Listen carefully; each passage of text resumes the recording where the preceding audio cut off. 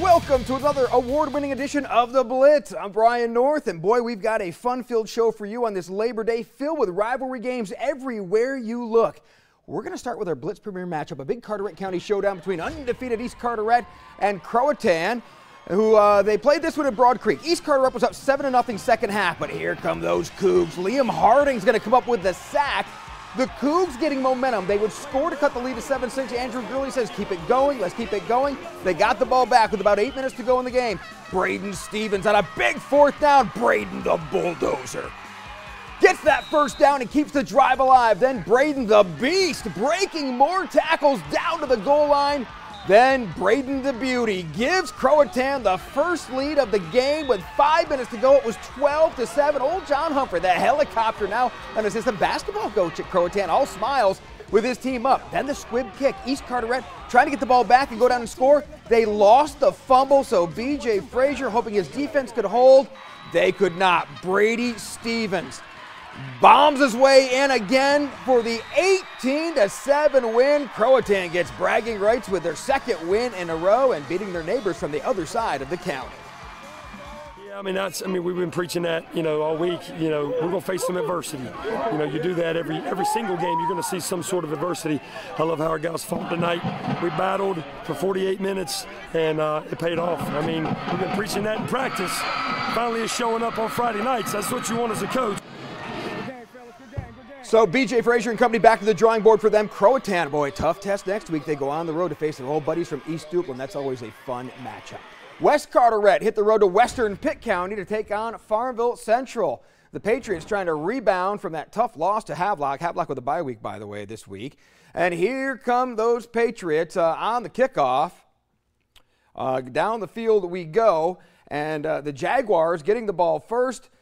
Trying to get something going, and they would. The nice run by Peyton Kessler and company. Actually, that's Alex Moy with the early touchdown, but Farmville would have trouble holding on after that. West Carteret would go right to work. Their sophomore quarterback slinging it around, finding his super senior, Brian Garner, for that first down, and then how about one more time for the sophomore QB, throwing it up, not intercepted, but West Carteret would end up getting the win in this one. They beat Farmville Central 24-7. In Lenoir County, Kinston hosted Aiden Grifton. They've had some memorable games through the years. Kinston trying to rebound from that loss they suffered last week at Green Central and looked pretty good early on as they would throw the touchdown. That's to number 16, Jameer Flowers. Flowers blooming in the end zone, looking pretty good.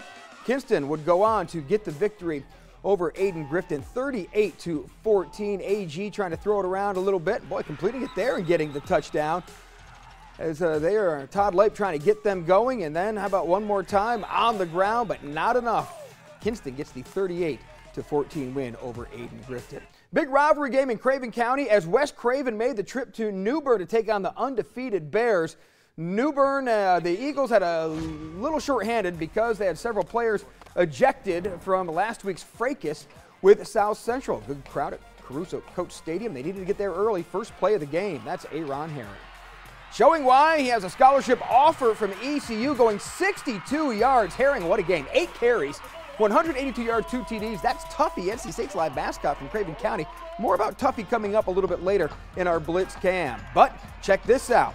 The cameraman getting fooled because New Bern never passes the ball, but Will Brimmer getting the TD pass and taking it in for them touchdown as Demary Tucker had a good game throwing the ball, but Will got to work on his celebration. Yeah, even Jennifer agrees. That was kind of ugly, wasn't it?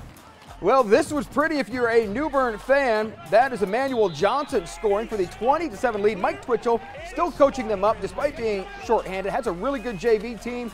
Well, that didn't help them tonight as Brad Hopkinson and company won 53-0 to improve to 3-0 on the year. Undefeated D.H. Conley back home at the Hollywood Crossroads tonight to host unbeaten Cleveland. The Rams ranked 16th in the state. Nate Connor and company gave them everything they wanted tonight, but just came up a little short at the end. Who are we going to go to? Well, of course, it's going to be a big hit there, but D.H. Conley trying to move with Kwasmiki Cratch the catch, and the Conley Crazies in full effect, trying to find ways to score, and you're always going to be looking for Isaiah Crumpler, the junior, doing his best and getting in the end zone several more times. This was back and forth. Conley could never quite get over the hump despite Crumpler, another amazing game. Cleveland gets the win over D.H. Conley, 34-23. Their dual threat quarterback getting it done on the ground and in the air. South Central looking to get new head coach Kendrick Parker his first win as a Falcon. They flew to Washington to take on a Pan-Pac team, coming off its first loss of the season. Another good crowd at Choppy Wagner Stadium. South Central had the lead in this one thanks to their passing game. Check out the beautiful catch. But Washington would come back in the second half with that running game as they continue to try to be diversified, but running is going to be what gets them to win this year. Chris Carter getting the job done. Washington gets off the schneid. They win 12-7 over at South Central. Let's stay in Beaufort County. Undefeated Southside. They hosted South Creek. Southsiders coming off that big win over Washington County. They would get quite the test from South Creek, but in the end, it would be Taquan Moore and company getting the victory. Southside gets the win 33-8 to stay undefeated. They're now 3-0 on the year. Just up the road in Martin County, Beargrass Charter hosting Spring Creek. And those Beargrass Bears, Terry Perry and company, looking to go right at him. Boy, they did. Branson Ross, #1, coming right up the guts like the Red Sea parted for him. And that would get him down inside the 5-yard line. And then that would lead to the touchdown by Braden Taylor. Beargrass gets the win. 28-6. They rebound from that loss they had last week against Parrott. We've got plenty of more highlights to show you. But first, it's our Miller Mock College fans in the stands. Let's go back to Croatan, where the Croatan Crazies were in full effect, cheering on their team to that big rivalry win over East Carteret. More highlights are coming up on the Blitz.